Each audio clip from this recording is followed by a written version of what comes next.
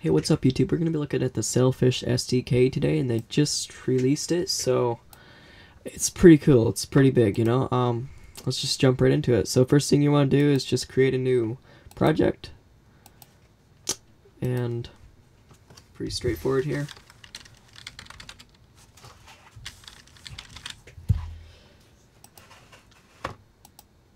And you can just put a brief description in here.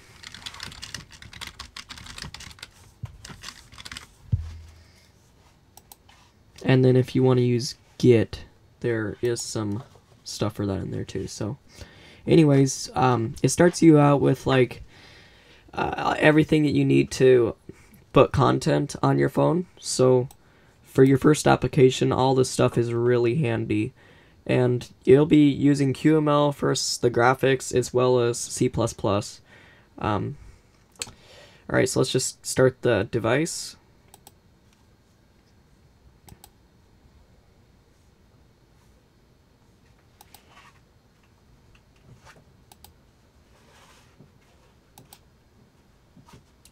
Okay. Alright, and it is started. So there's your lock screen. You can see, just slide it up, and your home screen, and down here are extra applications. So home screen, lock screen, and there's the time.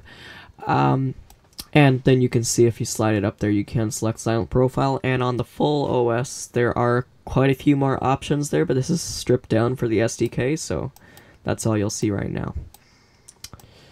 It does come with a default little application here, and this application includes a bunch of helpful info. What you're looking at right here, you'll have buttons, all the different kinds of buttons that you'll be using, combo boxes, just to give you an idea of what things look like, what you're going to be getting yourself into. For developing applications, this is really handy. All that kind of stuff, you know. Let's see here. Do a search.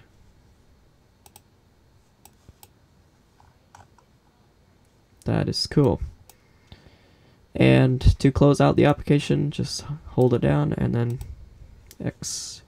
Alright, so I hope you guys enjoyed. And don't forget to download the SDK. It's at sailfishos.com. I think it's .com or .org or something, but it's sailfishos. So yeah, enjoy.